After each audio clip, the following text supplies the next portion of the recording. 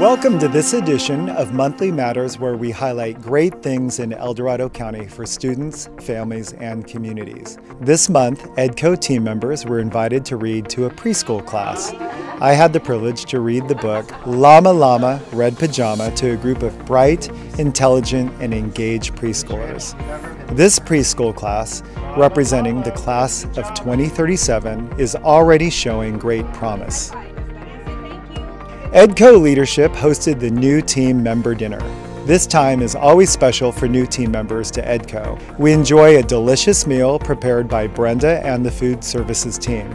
During our time, we're able to highlight our values and organizational impact throughout El Dorado County, the region, and the state of California. Most importantly, we review why we exist and who we are.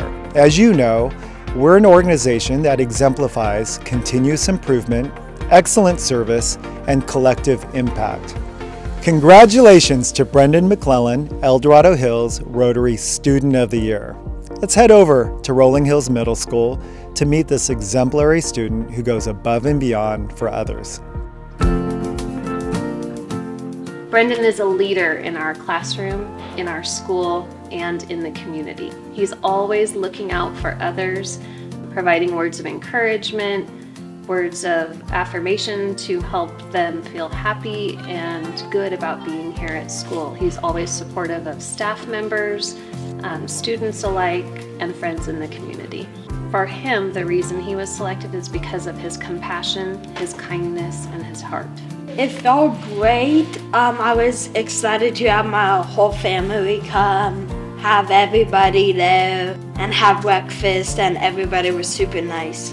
I wasn't expecting it. When I got called to go down to Mrs. Bowers, I was a little nervous. I encourage my friends when they say I don't want to write anymore. I just say, I believe in you guys could do it. Like on tests when my friends say I cannot do it, and I just say, you guys can. Believe in your guys' self. One example of Brendan's amazing personality was last year during the Caldor fire. I was teaching and received a call unexpectedly that I needed to evacuate my home immediately. So even as I left the classroom unexpectedly, he was giving me a thumbs up and it's okay, everything's going to be all right, you can do this, be strong. He was just so positive as I left. A few days later, being displaced and living in temporary housing, everything was upside down in my world. So coming back to school and being with our class and all of our students really was encouraging for me. At one point, Brendan must have overheard that I couldn't even get the kind of coffee that I needed to be able to function in the morning.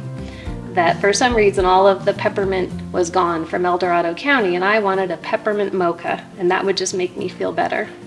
Fast forward to the next morning, Brendan had planned with his family to go find peppermint mocha for me, which didn't exist. So he got creative and found candy canes to add to the peppermint mocha that he purchased and showed up proudly to cheer up my day. That was just one of many, many, many things that happened. But that was when I first got to know Brendan and how amazing he really is. And he does this kind of stuff every day for everybody he comes across. That's not just me.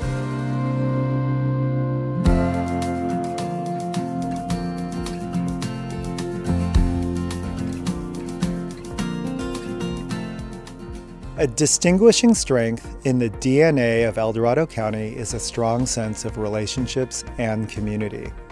In the past 2 years, relationships and unity have been tested.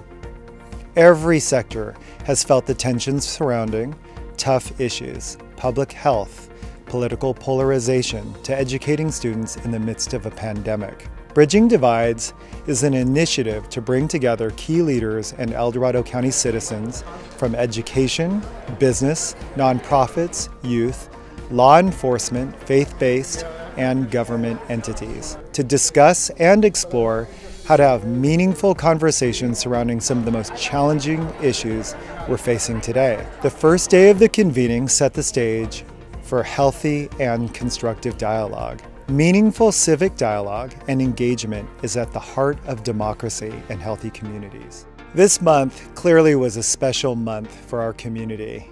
Fall is a beautiful time, and it's very evident we have so many people working hard on behalf of our students, families, and communities. And I just want to extend a sincere thank you to all of you. Thank you for joining me for Monthly Matters, and I will see you again next month.